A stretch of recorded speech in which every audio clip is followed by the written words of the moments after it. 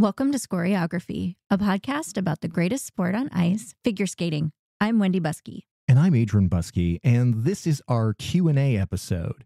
Basically, we're in one of the in-between weeks between the big events as we close in towards the end of the season with only a couple of large competitions left, like Challenge Cup and the World Championships. In the last couple of episodes, we have asked you, the listeners, to provide us questions that we could kind of tackle in this episode.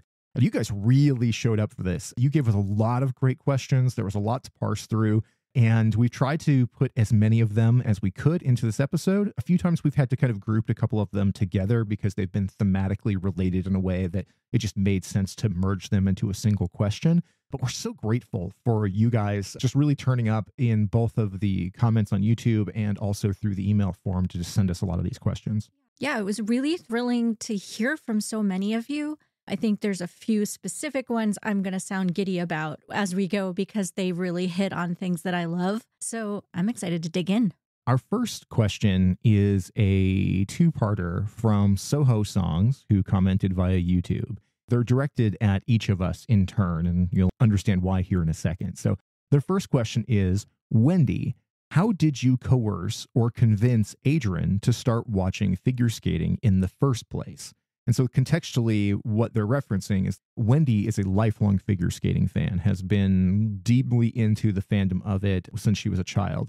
I am a convert that she brought on board in the early 2000s after we got together. And so that's the context for this question. It's so much fun. So I think the most specific thing that I can reference is whenever Adron and I got together, he was stuck with me talking about it a lot and being a little bit lost. You had some frame of reference, like you knew who Nancy Kerrigan and Scott Hamilton and people at that level of celebrity in the skating culture and wider pop culture you were aware of. But specifically getting him into it happened whenever I pulled out my giant tub of VHS tapes from skating programs that I had recorded as a child and teenager that I had held on to into my 20s. So I think a lot of married couples and also just people who leave their parents' house and move into their first apartment or first house have that experience where the parents are like, oh, cool, you have your own place. Now take all this crap that you've had shoved into a closet at our house all this time. And over time, you just get piles of stuff.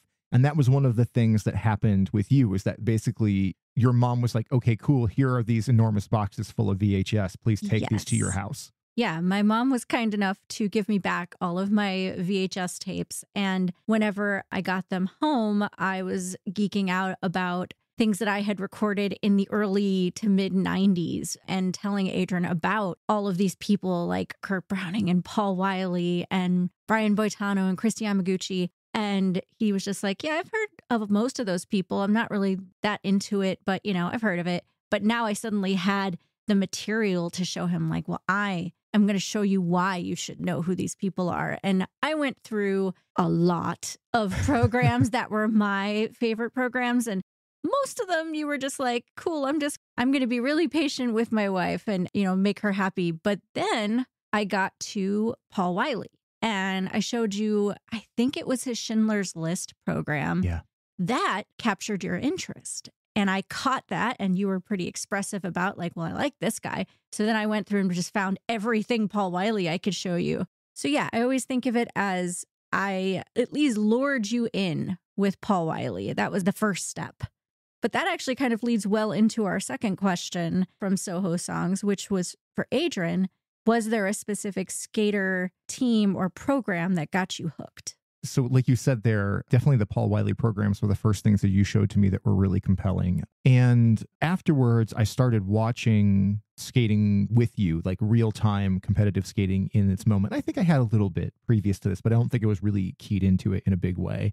And I do remember very specifically liking skaters like Kimmy Meisner and Alyssa Cisney a whole lot, and really not liking skaters like Sasha Cohen a whole lot. But it really hadn't just clicked. It hadn't made me a fan. I was just somebody who was watching it with you kind of casually. The change for me came when we went to see the U.S. Nationals 2006 men's free skate.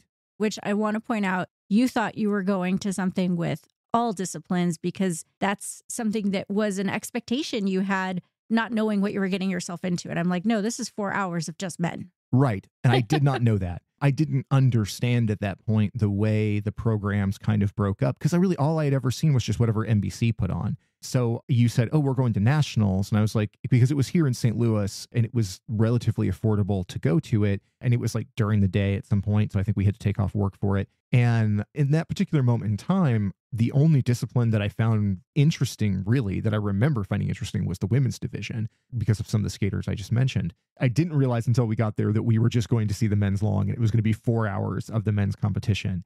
What really surprised me about it was just how exciting and impressive it was to see it live. And in particular, that event included Evan Lysacek, future Olympic gold medalist, Johnny Weir, who won that year, a guy named Matt Slavoy, who kind of disappeared off the map after that, I think the following season, but who was really good at that competition. And then Michael Weiss, I think in his last competitive season before he went pro. And those 4 guys really stand out to me as being super strong competitors at the event. And I walked away from that with a completely different vision of figure skating, understanding how impressive it was to see it in person, to see the athleticism, the artistry. And it really just absolutely opened up the whole world of it for me. No, and it was so much fun to get to see you have that realization, especially Matt Savoy was fairly significant, because I remember you watching his program and being legitimately wowed and like, oh, I don't know what this guy brings to it, but I'm really into this. And that only excited you for the rest of the skaters. And that meant a lot to me as someone who had gone to only a few competitions in my childhood, but been obsessed with the sport for so long, to have seen that little spark actually start to twinkle. I'm like, ooh, I got him. That's definitely the turning point for me, for sure. That's where my figure skating fandom became real. Now, the deeper fandom came quite a bit later, but that is where it really all started. Our next question is from Emily Rose from Boston, who sent several questions via email. Emily asked, what's your first memory of watching figure skating, and was it love at first sight? Now, obviously, you know that wasn't love at first sight for me, but I do remember watching figure skating much earlier than that. But for you, Wendy, what was the first thing you remember? The first thing I remember is Brian Boitano. I can't remember the year specifically, but I know it was a world championship in the 80s. I was a kid, and my mom was really, really into the sport by that point, but it just had been something in the background that I had not paid attention to. Really watching and falling in love and feeling that sense of, this is worth my time as a child that just wanted to go back and hang out with my friends and play with Barbies and, all that good stuff, was Brian Boitano for sure. It was just something special about what he did, and just the way he jumped was just something I had never seen anyone do. It was magic. I wish I could remember more than just the vision of Brian Boitano gliding across my probably 20-inch screen and being like, ooh, that guy. For me, I do distinctly remember watching figure skating with my mom when I was a kid, in grade school, middle school, even to a little bit in high school. We were not enormous sports people, but whenever the Olympics came on, you dropped everything and you watched the Olympics. And so, we definitely got absorbed into that stuff. I was much earlier a fan of gymnastics over figure skating when it comes to like the Olympic style sports like that. But I have a lot of memories of Saturday afternoons watching skating specials with my mom when they would show things like Stars on Ice or the Champions Tour, things like that. I don't know that I could have named anything other than Stars on Ice if you had not prompted me with that. But I do remember Scott Hamilton very clearly. He's probably the first skater that I kind of remember. People like Kurt Browning and Brian Boitano and, and a number of the, obviously Tanya Harding and Nancy Kerrigan and all that was such a big deal in the news. You kind of couldn't avoid it. But the thing for me in that time period was it was something I was doing just to be doing something with my mom. It wasn't really all that interesting to me. And very specifically, I remember the outfits being repulsive to me. I just couldn't stand to look at the visual of the sport in that era. And you got to contextualize this with, I was a rock and roll kid, especially once I got into like middle school and on, where I was like really into like heavy metal and rock music and the aesthetics of that, which are in their own way deeply ridiculous. And I was also a comic book kid. So I was growing up with like the X-Men and like, superheroes and stuff that were like visually the things I was really into. And, they're all spandex clad and colorful and whatever. And you think that would translate over into skating. But I just looked at all of the visual representation of it, the aesthetic of it, and I just couldn't get on board. So it took me a lot later until you introduced me to some of those really good programs of Wylie to make me go, oh, there's a lot more validity to this sport than just pretty skating on ice. It makes me wish that somewhere, somehow in your childhood, a skater named Joseph Sabovchuk would have made it into your view, because he was essentially, he looked like a lot of the guys in heavy metal bands. He still does, actually, kind of, but he was this very tall, very metal looking dude who could do these wild jumps. And I think maybe your childhood would have been different had you seen a little bit more Jumpin' Joe. I could have gotten on board with that, I think. Yeah. Emily Rose also asked the question, and this kind of relates to a lot of what we were just talking about. She asked, what's your favorite Paul Wylie programs? Oh my gosh. And for me, the easy answer is Schindler's List, because I think that's the first one you showed me, and it did have that big impact on me to see something that did feel so artistically complete and compelling.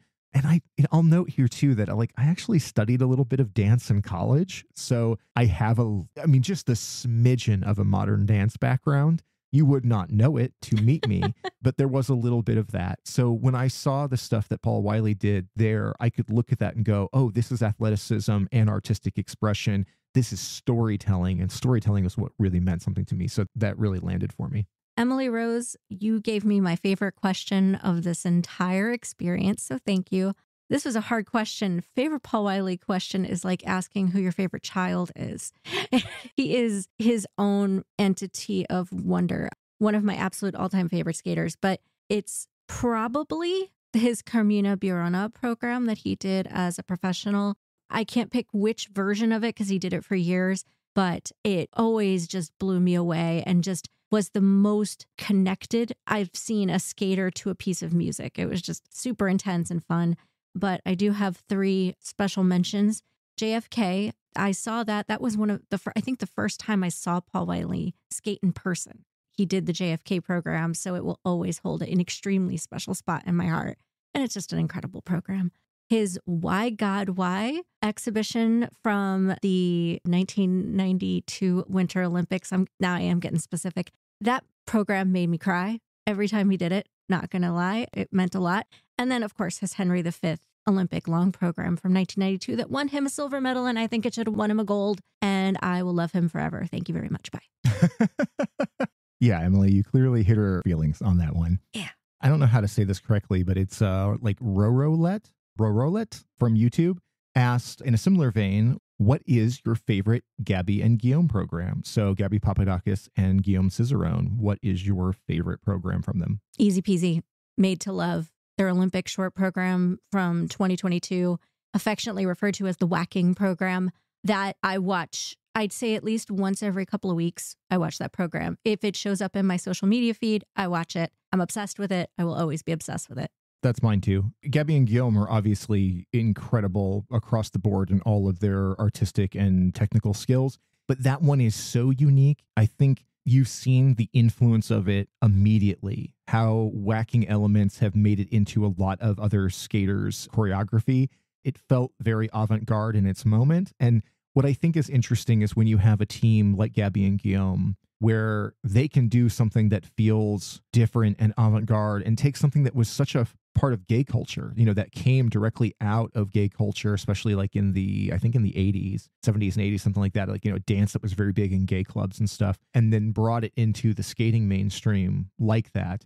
When you see other teams that are a little bit more technically avant-garde in their stuff, and I think a lot about Chock and Bates here, where at times both the judges and the audience are slower to come on board with it, it was very interesting to see Gabby and Guillaume do something that was that out of the box and deliver it perfectly and get pretty much universal praise for it. So I think it's a beautiful program. And what I think is super great about it is how it introduced a whole new element of choreography into skating. Yes. And I want to also point out with that as both of them identify as queer and also respect the medium and the style of dance, whenever they committed to it, there's a great documentary you can watch on YouTube that shows where they're not only learning the choreography to a program, but learning a lot of the meaning behind the movement and really educating themselves on where whacking was inspired from. So just the level of detail and commitment to making sure that they were doing it well and doing it right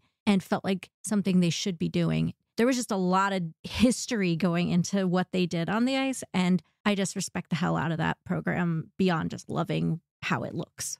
So for our next question, this is going to be a little bit of a combo deal because two people asked questions that were relatively similar to each other, but I'm going to read them both. From YouTube, Nicole said, it would be interesting to hear about your all-time favorite skaters and moments in skating history.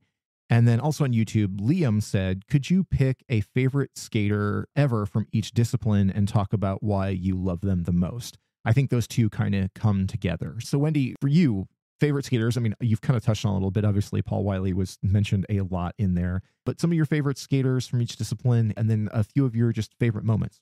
All right. Well, I took this very literally in the who is your favorite skater in each discipline. So I narrowed it to just a single one with a few special mentions. It's very obvious that Paul Wylie is one of my top 2 favorite skaters of all time. But I'm going to actually just say that Kurt Browning is my favorite skater ever. He is the reason that I went from a skating fan to a skating fanatic. There was a distinct line that happened whenever I started watching him skate, particularly in the 91 to 95 6 era. That time period, not only was the way he skated just so interesting to me because I felt like he blended together kind of the humor of a Scott Hamilton with the intensity of a Boitano, with new technical pieces that felt like they were all his own, just had a sense of humor, a sense of self, and choreography, just his ever-increasing level of difficulty in his footwork, which was always so spectacular.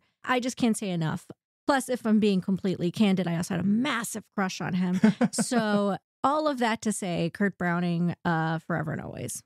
On the women's side, I went with not a super well-known skater in her amateur days, but from the 80s and 90s, Karen Kadavy. She was the first woman of skating that I ever loved. Like, I just thought she was beautiful and perfect, and I wanted to be her best friend when I was a kid. I thought she was just the loveliest, with a close second of Christy Yamaguchi because I was a big 90s fangirl, and Christy was everything. In dance, my favorite, I'm going to say Shaylin Bourne and Victor Kratz. Big skaters in the 90s into early 2000s. Shaylin Bourne is obviously, if you pay attention to choreography at all, she's everyone's choreographer at this point because she's a genius. But they, I think, changed my view of ice dance. I went from someone who liked ice dance to someone who was obsessed with them and then grew an appreciation for the discipline. And then my favorite pair of all time was really actually pretty tough for me, but I decided to go with Natalia Mishkatonik and Artur Dmitriev, again from the 90s. Incredible Russian pair that just had so much power and interesting spins, and they're just incredible to watch all the time. And for me, favorite moment actually was when, God, I'm a broken record. I am obviously of a certain age, because most of my favorite things from skating are from the 90s. So I'm going to stick with the theme and say it's when they allowed professionals, in quotes, because skating used to be so defined by you are an amateur figure skater, you can go to the Olympics, but once you start really making money and skating professionally, you no longer are eligible for amateur competition.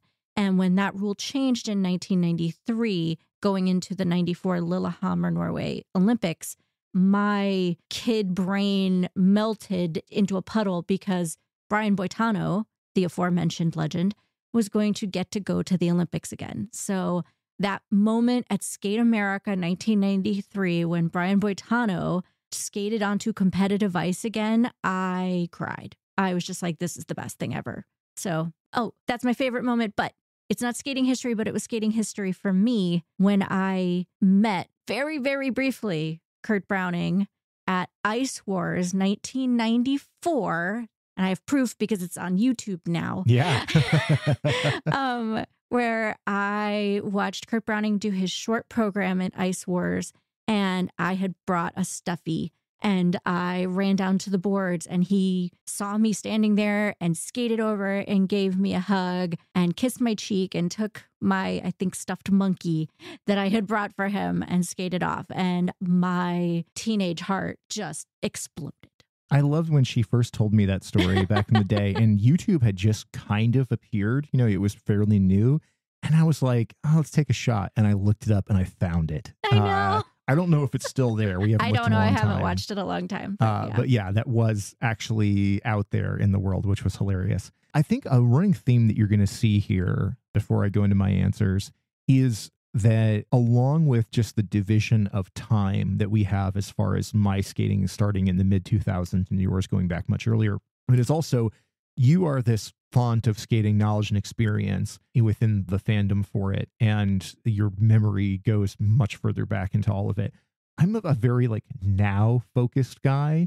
I have nostalgia things that I love, but in general, I tend to be very focused in the modern era. And so even things that I loved 10 years ago just slip from my mind. I'm also super ADHD. I don't know if I've ever talked about that on here before, but those older things kind of go away for me. So there's a lot of the stuff I'm going to talk about. It's going to be very present day because it's the things that are right in my mind. But the one place I'll break from that a little bit is when I talk about my favorite women skaters. That's a tough question. All these are tough questions. I'm not good at picking favorites. No. I'm not one of those people that just centers in on a singular fandom or person. I'm not like that. But the first skater that I think I really was a fan of was Ashley Wagner. I loved Ashley's skating. I loved her general attitude, her vibe. I liked that she was kind of mouthy. I liked that she had no poker face. So both on and off the ice, I really enjoyed her as a persona and a skater. And so she was the first person that I think that when I was watching events that I would get upset when she didn't get the scores I thought she deserved, or that I would get really hyped for when she would succeed. I feel like there's a lot of her skating that shows up in the women's discipline now that I think that in the time period that she wasn't necessarily what everybody was looking for or thought skating should be. And let me tell you, I have some feelings about that whole purity of skating thing. I'm not going to get into it here, but I definitely have issues with it, particularly as a person who came in late into the fandom. But it's difficult for me to say my favorite women's skater of all time because I haven't really watched any of her programs in a long time, but I do just remember being really into them. In the current era, it would probably be Kaori Sakamoto because I love her skating style. I love what she brings to the ice. I could not decide on a favorite men's skater. I don't know. I don't know how to answer this question. I'm so amazed by this. And it really does show the fact that you hate picking a favorite. Yeah. Because you have many favorites. I just love so many people. And it's a weird thing for me when I like go and look at skating Twitter, which is just so delulu a lot of the time. I mean, in a fun way sometimes, but in an obsessive way in others. I just am not one of those people who can just pick one thing and really become obsessive about it. I'm not built that way. And when it comes to the men, there's so many that I really enjoy, but I just couldn't find a single one to say that's the one. That's the person whose skating style defines what I like in a men's skater. I just don't have it. So I can't answer that. Much easier for me in ice dance because my favorites are Chock and Bates. I love their skating style. I love the presence they bring to the ice. I have been very open about my feelings about Madison Chock, on this show. But in general, the different quality that they bring to the skate, how distinct they are from the styles of most of the other teams they compete against, everything about that, their music choices, their costumes, all of it, it just works for me in a big way. I'm going to throw an honorary mention, though, to I think the first ice dance team I really liked, and that was the Shib-Sibs. The Shibatani siblings were one of the first other ice dance teams in an era where I thought ice dance was pretty boring whenever I first kind of came into the fandom. I just didn't get it overall. But I really like the Shibatanis. So shout out to them. In pairs, it's Riku Mira and Ryuichi Kihara from Japan. I don't have a depth of fandom in pairs. It's definitely a discipline that has been pretty secondary for me as a person watching the sport over the years. But they're the one team that blends both that incredible physicality with deep emotional energy. Their programs make me feel something more than just impressed. And that's why I'm always drawn to it. And then just a few fave moments. The first time I think I remember being just jump out of my seat hyped was Evan Lysacek winning gold at the Olympics in Vancouver. That one really stands out in my memory as one where I was lit, just so excited at the end of that skate. The footwork sequence of that one stands out in my mind as one of those things that I watched and I was just like really deeply into. Tessa and Scott winning gold at their Olympics in 2018 with the Moulin Rouge program. I'll talk more about that one later. And just to throw something from now, because I've watched it over and over again, It's Alison Reed and Saulius Ambrelevikus's bronze win in Lithuania. It just stands out to me as one of those incredible emotional moments with a perfect skate and a perfect crowd. That one just really sticks out to me. So another question from Emily Rose, because she had a lot of really good questions. You get to hand select the cast of a new figure skating tour. Who's your dream cast? And you created some guidelines for this because I started creating a tour that had about 50 skaters on it. Yeah, I thought about us seeing Stars on Ice last year and thinking about how they structured it. And so I was like, here's the rules. 3 single women skaters, 3 single men skaters, 2 pairs teams, 2 dance teams. Initially, I was going to say only people who are currently skating, whether pro or amateur, but that fell apart for us. So now he was vetoed. Yes. So now it would just be anybody from any time period to create the greatest tour. What are yours choices there? Okay, so this was hard, but I have my reasons. For the women, I picked Yuna Kim, Christy Yamaguchi, and Kaori Sakamoto. So from 3 different eras, 3 of my favorite skaters, just absolutely adore them. For the men, I picked Paul Wylie, Yuzuru Hanyu, and Shoma Uno. Again, kept it kind of broad, wanted a little bit of 90s, 2000s, want a little bit of the GOAT from Yuzu, and then I want my current Shoma Uno obsession.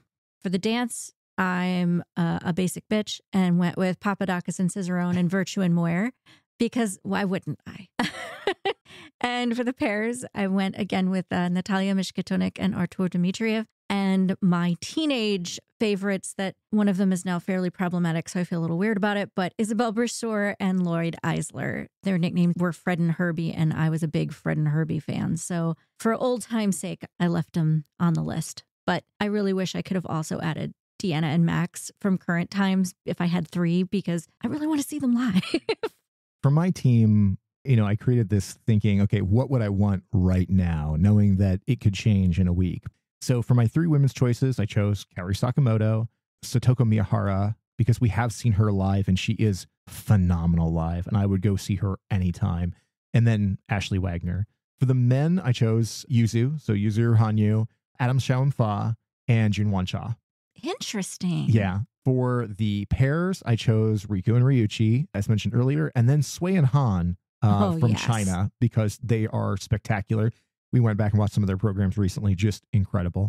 And then for dance, Virtue and Moir, for all those same reasons, and then, of course, Chock and Bates. I like these. But yes, I also kept thinking to myself last night after we started talking about all of this, why wasn't Daisuke on my list? Because now I'm ashamed that Daisuke's not on my list. All of these names just kept flooding through. His just comes to mind immediately. I almost swapped Chock and Bates for Takahashi and Muramoto. I should say Muramoto and Takahashi, Kana and Daisuke, because I have not seen them live, and we have seen Chock and Bates live. So that was real close. It could change any given time. I would love it because I do absolutely adore Kana and Daisuke, and I'm so sad that they're retired now, but they were phenomenal. But Emily, you gave us a really hard one on that. Yes, that was difficult. There was legitimately living room debate about that question last night. Let's dig into some questions about the rules and some general ISU stuff. So I feel like a lot of these questions have kind of a thematic to them. So FX from YouTube asked some of these questions. There was also a similar question from Emily in Boston, but they asked, what changes to the judging system do you feel could help improve the sport?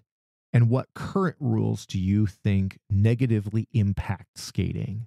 This was hard. There were a lot of thoughts I had about this. I think we can do a whole episode at some point about ways we'd love to see the judging system change. So I won't go too far and too deep, but rules that I think are currently impacting the sport in not a great way are things like costume violations.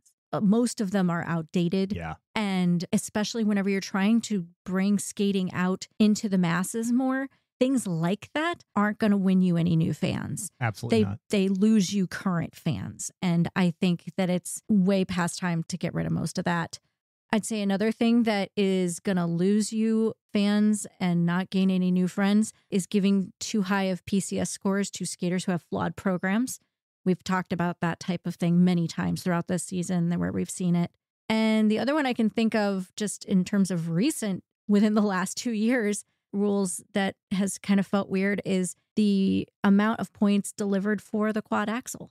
For something that seems like it was a never going to happen, no one can do this piece of athleticism, to not give it a little bit more almost seems like you're not encouraging people to try new things. And I know that that is something that we've seen in gymnastics as well, with like Simone Biles creating new things in the women's discipline and getting seriously underscored because no one else can do them and they think that they're too dangerous.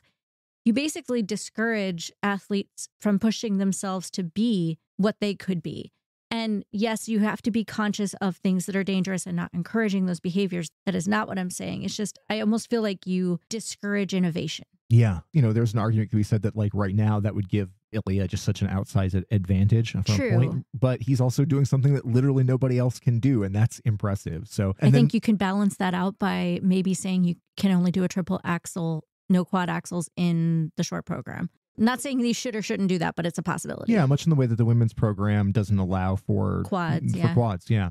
So mine are, one is just make everything in the judging as transparent as possible. I think far too much of it is murky and obfuscated, and it is just frustrating as a fan at home to have deductions that nobody can make sense of. Even the commentators are like, I don't know why that just happened. And also just find a way to compensate for the discrepancies between like strict judges and forgiving judges. There's too often this big swing in the scoring from event to event because some of them go hard on every single thing that could possibly be nitpicked, and others are just a little forgiving about stuff.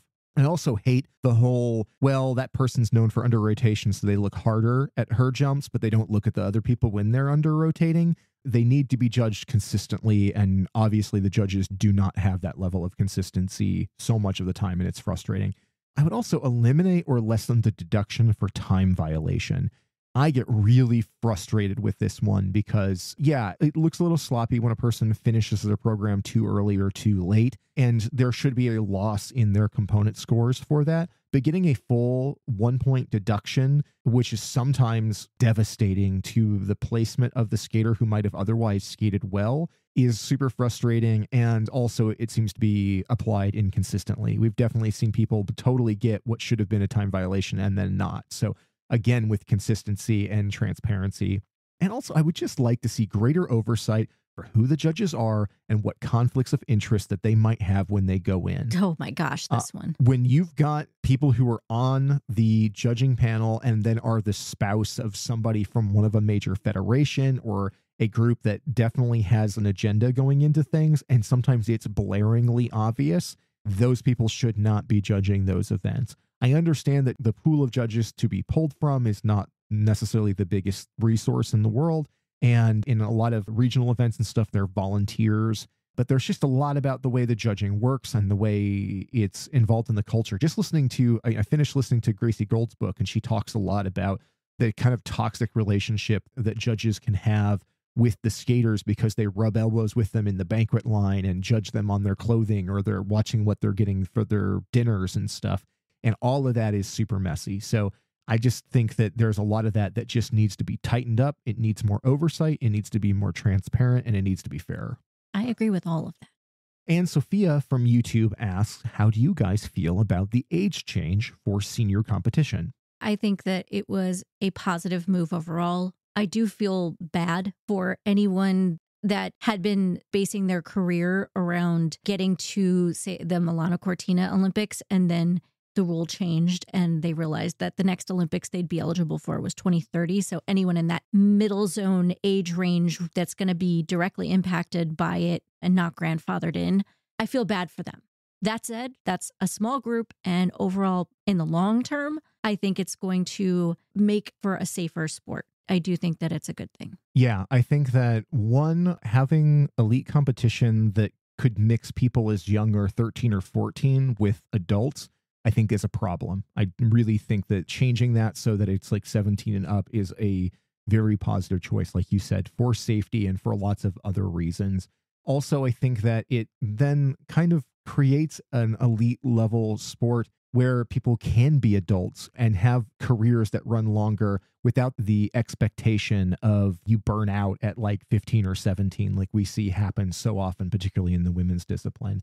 I do think there should be sort of a sliding scale adjustment for Olympic qualification for skaters who are very close to, but just cut off from Olympic qualification. In particular here, I look at like Mao Shimada from Japan who is one of the best women skaters in the world, but is in juniors and is, because of her birthday, is just cut off from that next Olympics. And it doesn't feel quite right, but fudging the details for individual skaters would be super problematic. And I don't have a good solution for that. But otherwise, yeah, I do think it's positive.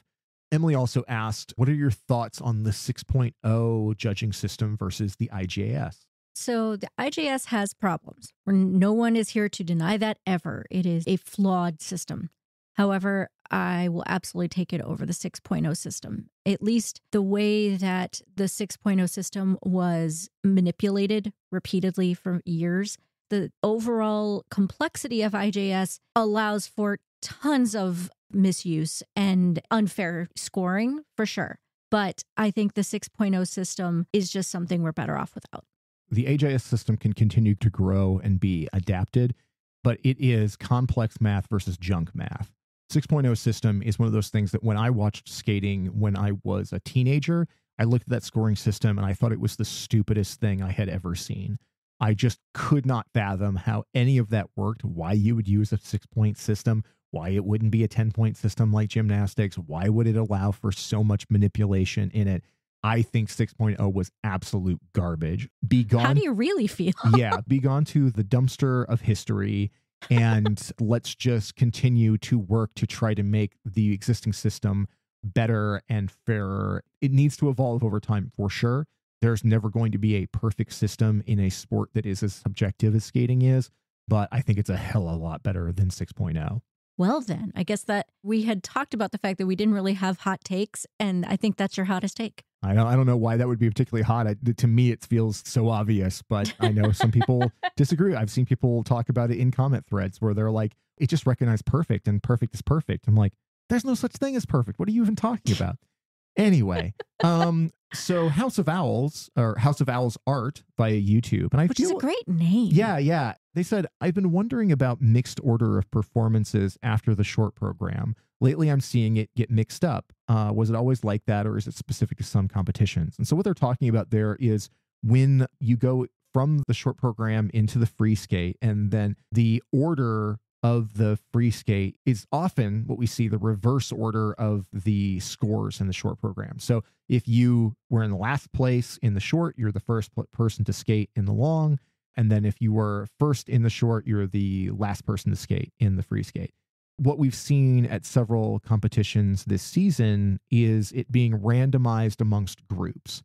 Actually, we had another of our listeners who goes by, it looks like More Towers, answer this question for us. And I actually didn't quite realize. But not Kristen Moore-Towers, just to be specific. Not spelled the same way. So I don't think it's Kristen Moore-Towers. If you're listening, Kristen, hi. But probably not. But Moore-Towers said the reverse order from the short program was the result of the pandemic to avoid bringing the skaters together for the draw. So we don't typically see the draw, but it is something that I've seen footage of before where literally you get a whole bunch of people in a room together and then they go up and pull something out of a hat and they get a number. Yes. In particular, I've seen some of the Japanese events for that at their nationals event, because you can see when they go into the short program, you could just end up anywhere. Yes. And I've seen great skaters walk up and pull one and just hang their head because there's almost no way for the first skater in the short program to end up in that final group. It just almost never happens. And it's like the kiss of death for your nationals to have that take place. And it's brutal to see that. And I have mixed feelings about the draw in that way.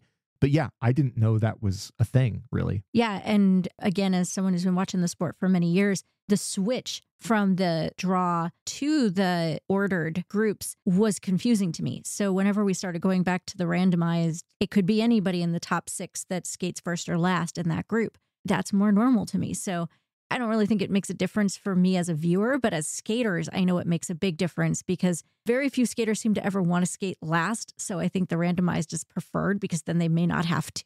What More Towers had said here was that in the final group, they actually do 2 separate draws. So the people who are 6th, 5th, and 4th after the short program, they draw for those first 3 spots in the final group. And then the people who were 3rd, 2nd, and 1st in the short program do a draw for the final 3 in the final warm-up group. And that's why you could end up with, like we saw at Four Continents, where like Junwon Cha, who had been in like the third place position, was the last person to skate.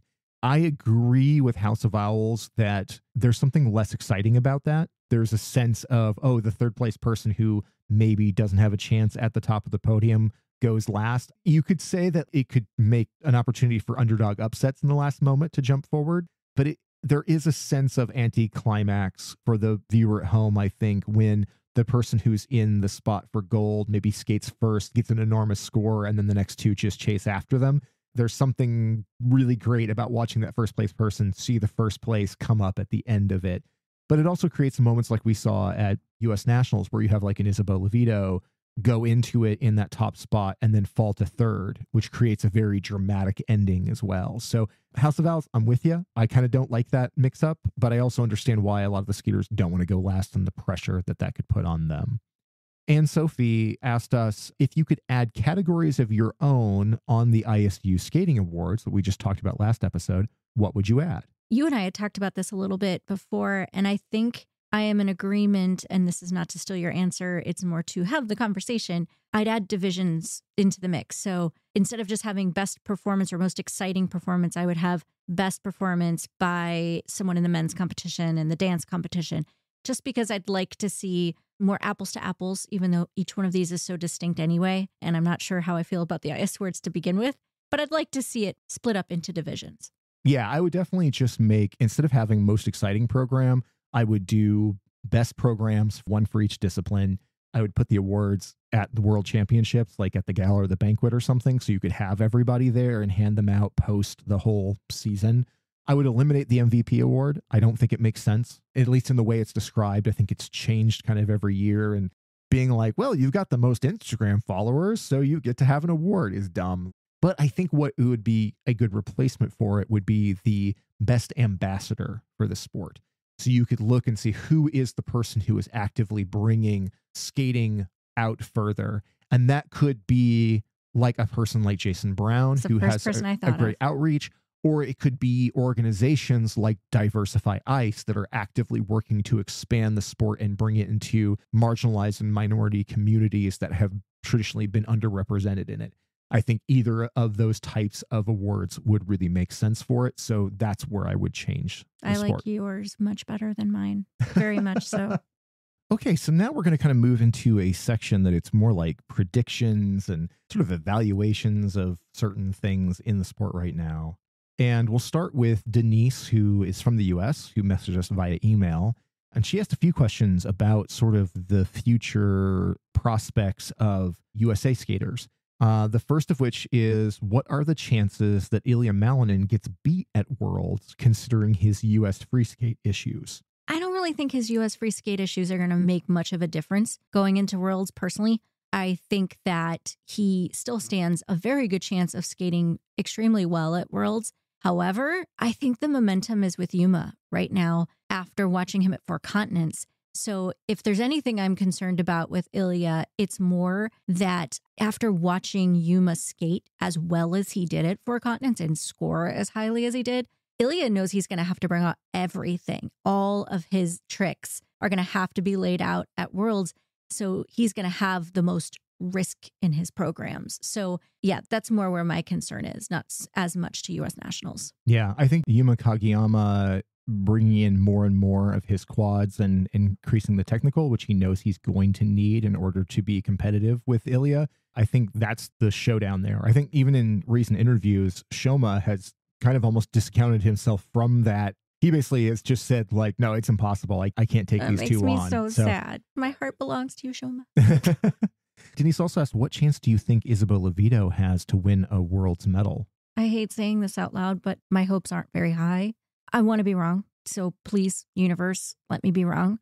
Really, from Isabeau, I'm just hoping to see clean-ish skates that look comfortable, that where she starts looking like herself again. If she skates to the best of her ability, she can absolutely get on the podium here. That's a given. But after what we've seen, not only at nationals, but in the past few competitions and just this season overall, I would expect her not to get higher than fifth, and that feels optimistic. I think that the women in Japan and Korea are just too strong right now.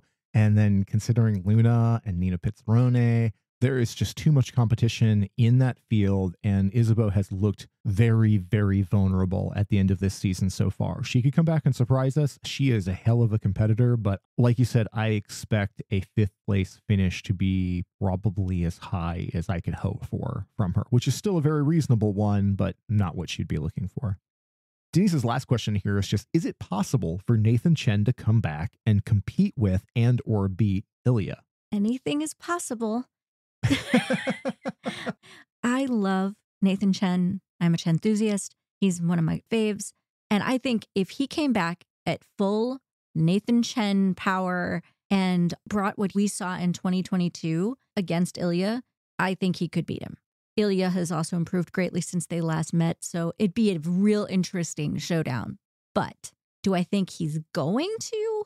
No, I really don't. He's talked about the fact that he'd have to get hip surgery likely this summer if he wanted any chance at being able to compete in Milano Cortina. So it's obviously crossed his mind. He's done the math. I would love to see him, but at the same time, he has absolutely nothing to prove. The man is an Olympic gold medalist. I don't expect him to come back. I don't see it happening either. I do think it would be a heck of an uphill battle. The question is does Nathan want it bad enough? And I don't think so. I think he's moved on to other things. Could he beat Ilia coming back? I mean, he has the biggest scores of all time in his competitive career. There's no question that he is numerically the top guy from the sport in that way, but it's a different landscape now. And yeah, I don't know. Like you said, anything could happen, but it's not one I'd put my money on, really. Rachel from YouTube asked, do you think Kevin Aymoz will return to skating next season, or will he retire before the 2026 Olympics? I think he's going to come back. If you had asked me the same question 2 months ago, I would have given the opposite answer. Now, I think him taking the complete step away for the rest of the season so that he can recover in every way, that gives me hope. Will he make it all the way to Milano Cortina? We'll see. But do I think he is going to come back and make the attempt towards that? Yes. I think that what we've seen from Kevin is, at least in his social posts, he looks like he's in a much more positive headspace, a much more healthier place right now. What I just want from Kevin is for him to do whatever is both artistically satisfying and mentally healthy for him. I don't want to see him grind himself into a difficult place if competitive skating isn't working for him anymore. But yeah, I think he'll be coming back. But I think that what we see from him early next season is going to set the stage for what the rest of his career looks like in this type of skating. Asterisk. We'll come back to that. And also, Rachel asked, do you think Chock and Bates and Jason Brown will go to the 2026 Olympics? Chock and Bates, yes. Jason Brown, no. I could be wrong. We'll see what happens. But Chock and Bates, I feel like, have made their point that unless physically they have a reason that they can't go, I have gotten the impression that that is absolutely in the cards for them. And if they want to, the U.S. is sending them. Jason, I think the answer is no for now. But I think that that is highly dependent on how we see people like Max Naumov and Andrew Torgashev proceed through the next couple of seasons. If they can come in and start showing the USFSA that they can score into top 10 at the Olympics or at Worlds, then I think Jason will not go. But I don't think that's just their decision. I think it's going to be also if Jason's body can hold up for the next 2 seasons. But my guess is no.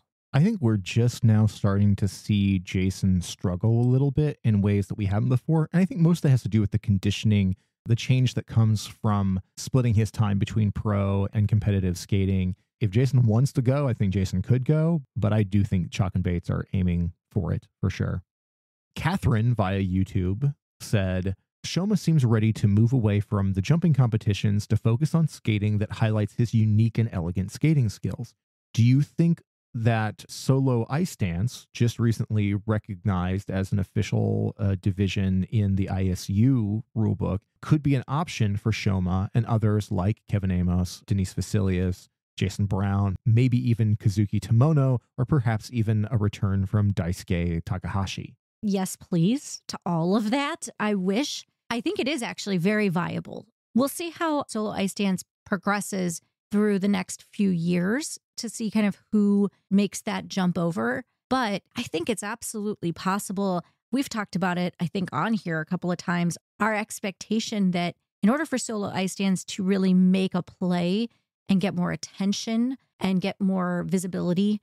I think it's got to have some pull from bigger skaters that are in traditional figure skating to help boost the interest in it. I would love particularly to see Kevin Aymoz and Denis Vasiliev make that step. I think it's a natural progression for them. And if Shoma wants to go hang out over there, I'm all for it. It's going to need some big names to come over. And I agree with everybody mentioned there. I think they could all be incredible. I don't see Daisuke Takahashi returning to any type of competition because I think physically he just has too many troubles now to do that type of ongoing elite competition. But I think if you saw some other returning skaters like, say, a Karen Chen who just did a competition in solo ice dance on the collegiate level, or skaters like a Satoko Miyahara, who is still absolutely brilliant and just gorgeous to watch. Like if she would go into solo ice dance, you'd have my absolute attention. So I hope it becomes viable because I think that would be a really great place for a lot of these skaters who want to focus on artistry. And, you know, you mentioned Denis Vasiliev there. The dude doesn't have the consistency in the jumps in his programs, but when you watch his galas, they're incredible. So yeah, hopefully that becomes a whole thing here very soon. Emily asked, at this time, what are your 2026 Olympic podium predictions across all disciplines and specifically the team event? Okay, so when we first saw this question, I was like, there's no way I can answer this. It's too soon. It feels weird. And then I just decided, screw it. I'm going to go for it and speak my truth. So men, Yuma Kageyama, gold. Ilia Malinin, silver. Junwon Cha, bronze. Women, it is way too soon to tell. But I went way out on a limb and went gold, Mona Chiba. Silver, Ava Marie Ziegler. And bronze, Cheon Kim. Wow. Just threw names in the air and just let them fall. That's where they are. Pairs, I went gold to Mitylkina and Barulova. The Georgian team? Yes. Okay. Luka Barulova from Georgia. Silver, I went Rika Miura and Ryuichi Kihara. And bronze, I had Deanna and Max. So we'll see. And for dance, I went gold is going to go to Papadakis and Cizeron, who have not officially said they're coming back, but I think they are. Silver to Chock and Bates. And bronze to Guinard and Fabry. Team, I think we're going to see Team Japan get that gold. I'm going to say Team Italy, silver medal, and Team USA, the bronze. Wow. Okay. So for mine, I'll just start with team. I went Japan, USA, Italy. So very similar to yours, but a switch there. I think Italy is making a push, man. They're coming for it. Yeah, they're coming on strong, and I think they are focused on team. I think that you can see that coming. For the men's event, I went with Ilia as gold, and it makes everybody mad. Yuma in silver, and Adam Schalenfa in bronze. But again, this is 2 years from now, and a lot of things can change in that time period. For women's, I went with Hana Yoshida in gold, and everyone is shocked. Kaori is in silver, and everyone is sad. And then the third place is a toss-up between Cheon Kim and Mona Chiba. Interesting. Yeah.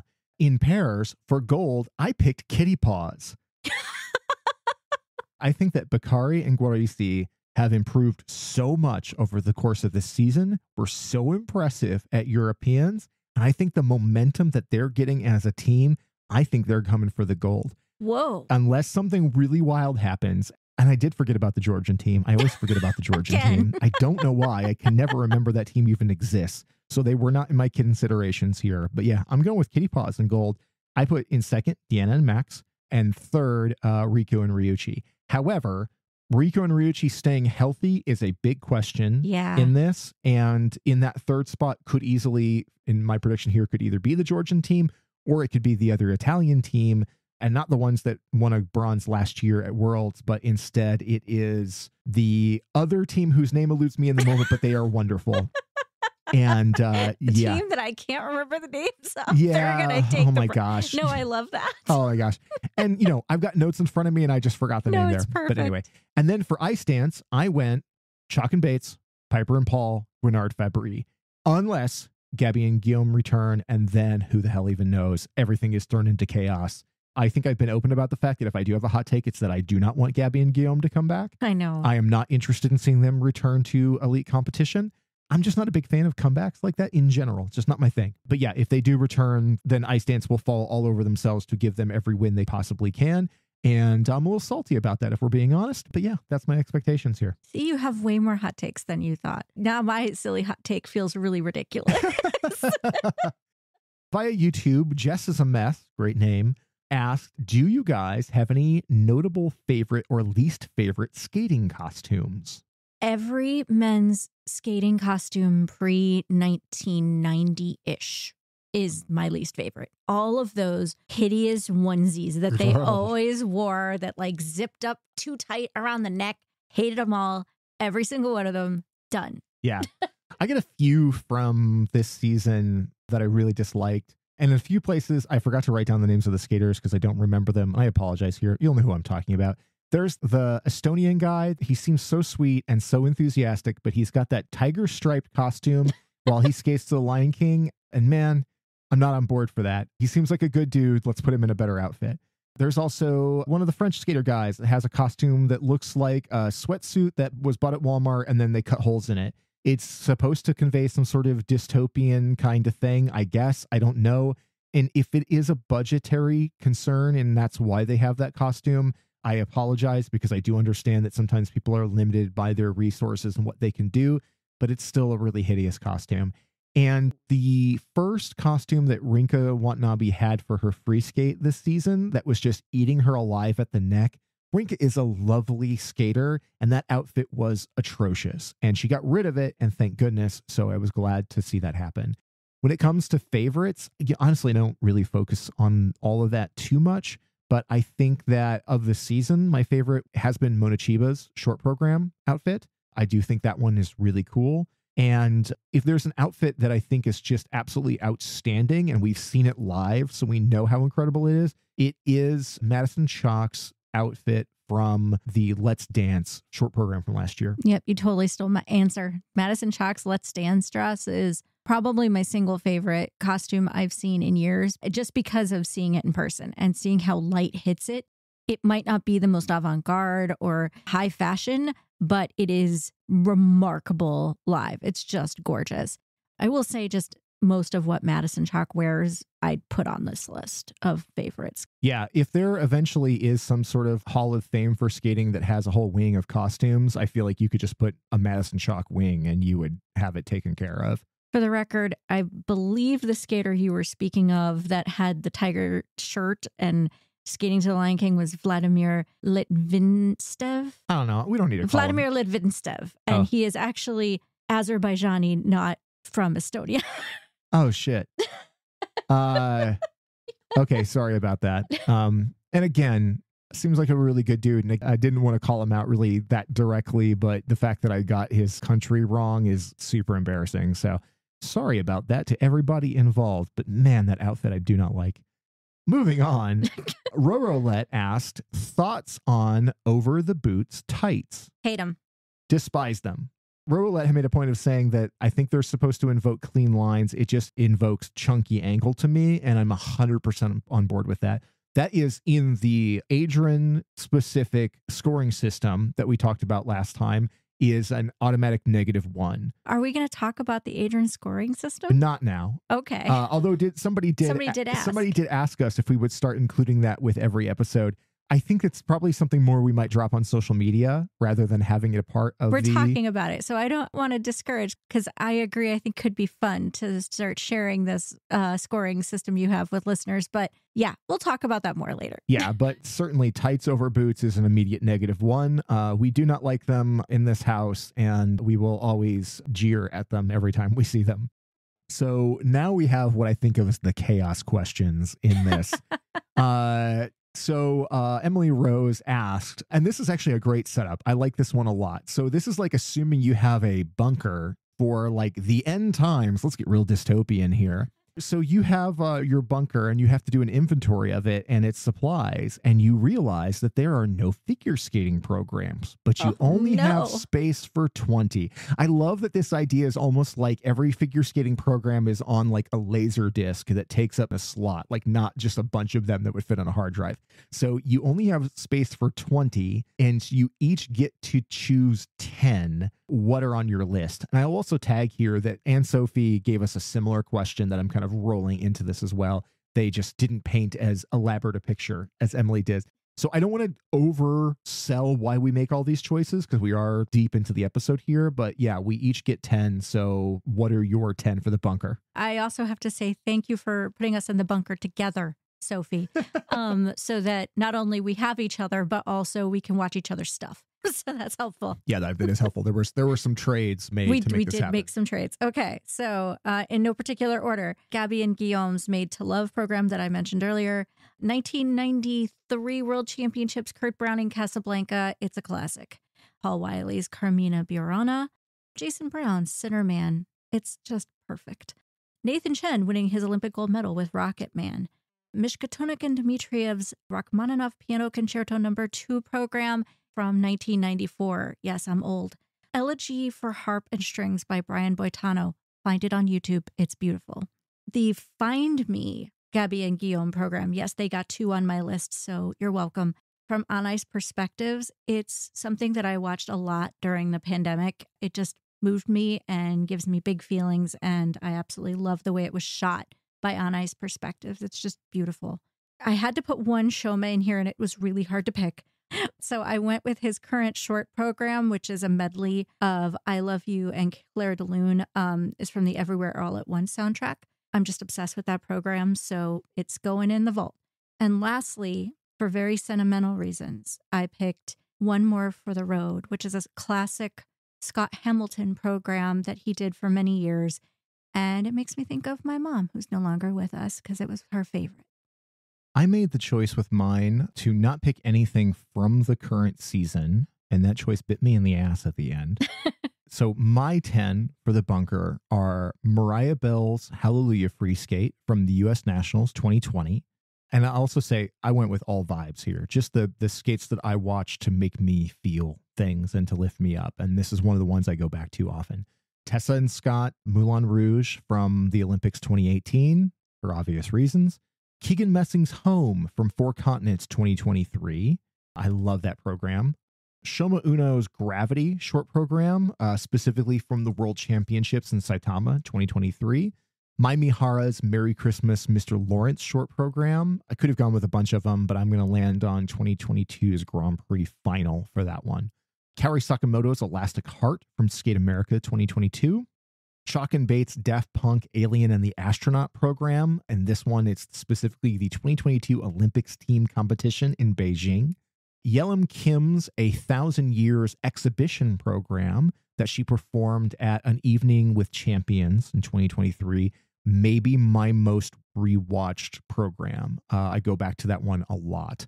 Young Yu's When We Were Young On Ice Perspectives video, and that's basically a practice one. She's not even in costume. It's just warm-up clothes, but I go to that one a lot. And then Rika Mura and Ryuichi Kihara's Atlas 2 free skate from the Grand Prix Final 2022. And then an honorable mention here, just because. So he's sneaking 21 in. He put one in his luggage. Well, what I'm going to say is that those are my 10, but I had a really hard time not putting Reed and Amber Livicus's Enough of Our Machines from European Champions 2024 in Lithuania in there. More than likely in the next year, that would have gone into the bunker supplies because I love that program so much. But yes, that's my list. I love that question so much. And we have a lot of watching to do in the bunker. Yeah. Also got one from Roulette that asked, if skaters swapped programs with each other, what would you want to see? That includes costumes and choreography, can be genuinely workable or maximum chaos combos. I went max chaos. So I put Gabby and Guillaume into the Rocky program from Lila and Lewis, full costumes, just because I'd be really curious to see how humanity would respond to them doing the same choreography. It's mostly just a social experiment. I love that.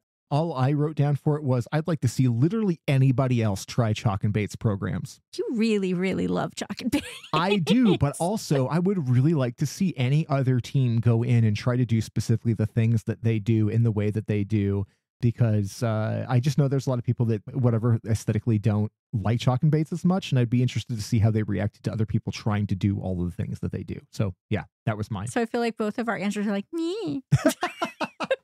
Maybe a little bit. They also asked if single skaters I love this question, by the way. If single skaters formed into pairs and ice dance teams, disregarding nationality, who would you want to see together? Man, I tried. I played lots of put these two humans together and think about it. And my brain just couldn't do it. I could only come up with one that made a little bit of sense to me. And it was Audrey Chen and Sota Yamamoto. So I put them together as a pairs team. I don't know why. I like that. Oh, I like that so much. Yeah. So that's it. That's my only answer because I could literally not think of another. I've got 4. I've got 2 pairs, 2 dance. In pairs, I would combine Ekaterina Kurakova and Boyang Jin. I love that so much. I think with her big personality and his incredible skating and their size differential, and I've seen them on ice before at galas, and they're kind of adorable together because he's a giant over her and it's cute. I just think they'd be super fun.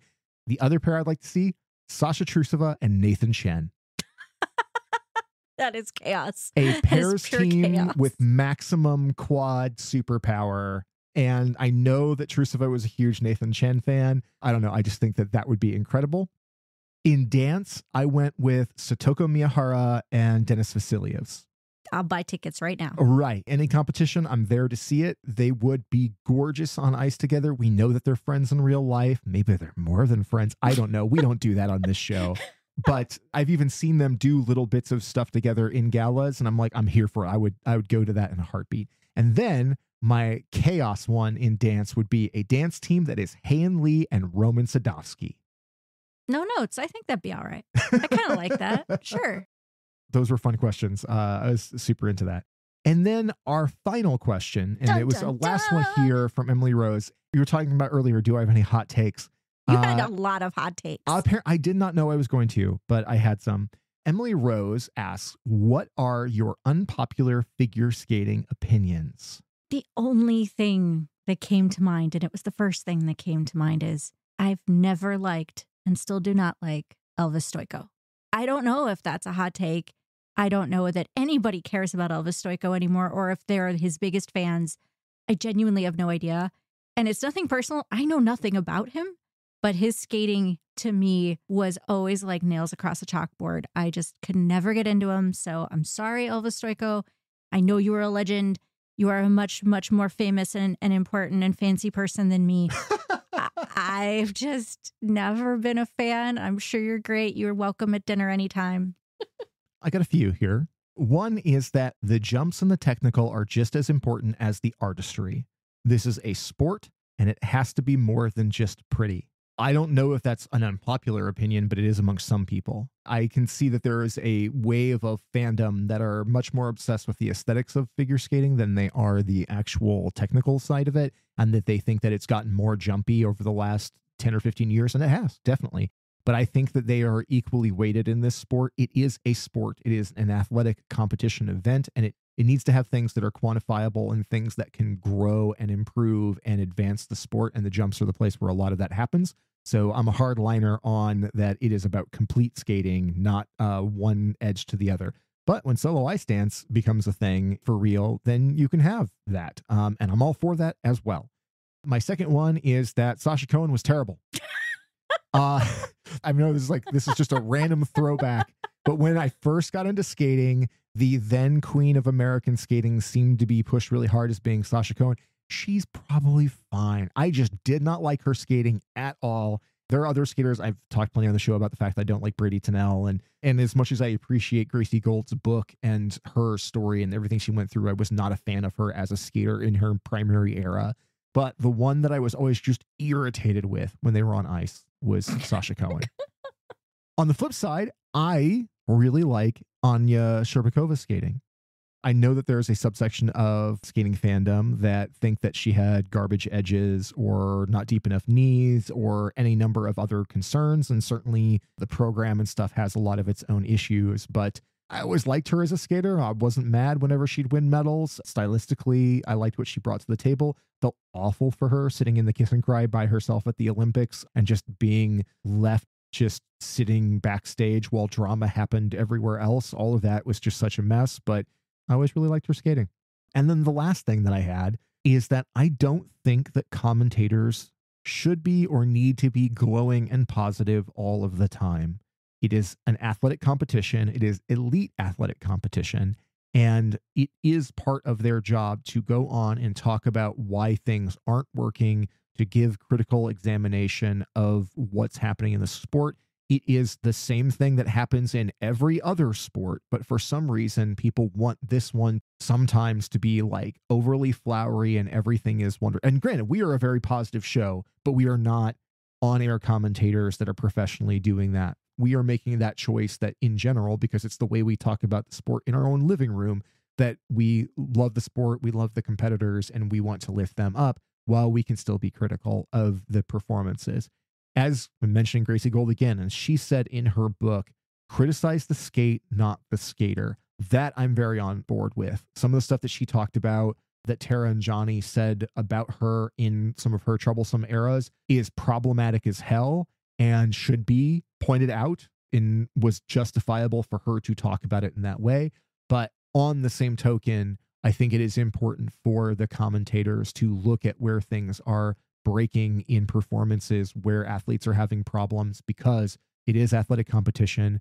The scoring is a critique in and of itself, and you need to be able to recognize, especially as the sport turns to an adult sport that is not necessarily full of 14 and 15-year-old people who are still essentially children, you have to be able to speak about it in a critical fashion. I think this question really represents our personalities really well.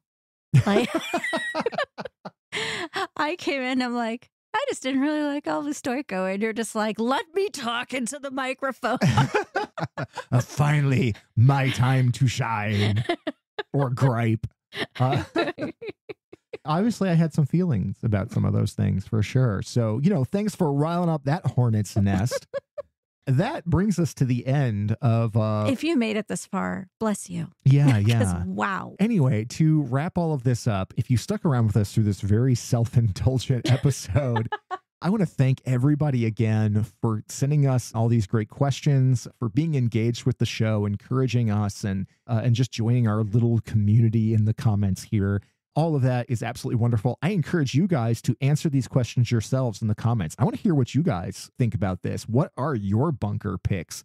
We would definitely like to hear it. So wrapping up in the way that we usually do, the reminder that all things Scoreography are available on our website at scoreography.show. The primary hub for all of our communication and for the episodes is the YouTube channel. But you can find us on social media at Instagram, which is at Scoreography, Threads at Scoreography, Twitter at Scoreography, Blue Sky, which is scoreography.show. Do we need to have a TikTok? We don't have a TikTok. Should we have a TikTok? Do you guys use TikTok? Let us know. We've debated about it. We're a little scared, but maybe that's something we should hop into. We have some ideas for things we could do in those sort of short video spaces, including my wacky scoring system. So it's a possibility. Anything is possible. But yeah, so the next thing we're going to be talking about is the Challenge Cup. So look forward to that and stick with us. And for Scoreography, I'm Adron Buskey. And I'm Wendy Buskey. And we'll talk to you next time. Bye.